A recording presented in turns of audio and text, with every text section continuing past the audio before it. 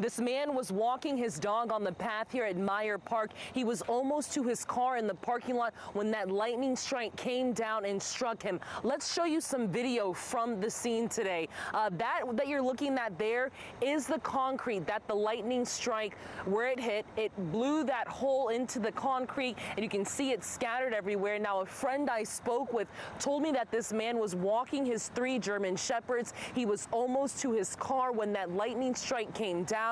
Someone who works inside of a veterinary clinic that's just outside of the park here actually came outside and did CPR. He has a pretty powerful account of those moments. Take a listen.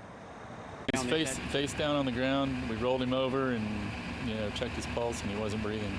We eventually got a heartbeat back and spontaneous respiration, and right about then the ambulance pulled in.